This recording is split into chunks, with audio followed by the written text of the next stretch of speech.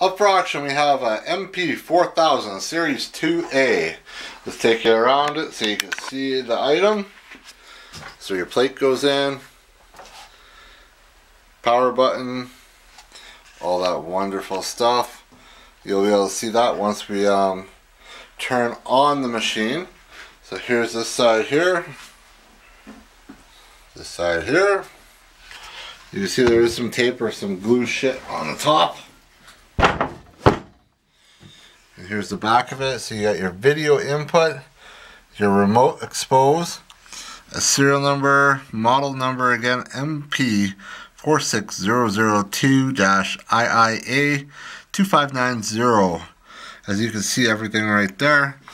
And AC power. There's no power that comes with it, but if you really want to, we can include a cord. Just let me know if it's that much, if you don't have one on hand.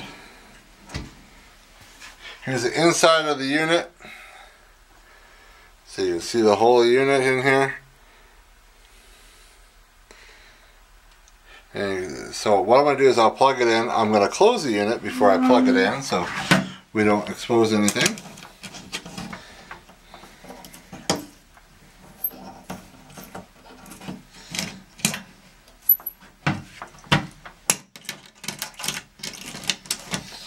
Alright, it takes a second to do this sometimes. If you're buying it, you'll understand why. So there, you see me plug it in. So there's no hocus pocus trickery stuff. Ooh, it's already on, that's not good. So I'm going to shut it off so we can see. There's a little mark right here in the display. As you can see, it comes up saying no video. We'll zoom in for you. So you see it says no video. I'm going to reset. It says no case, no cassette, so it won't do anything. So you can move everything around.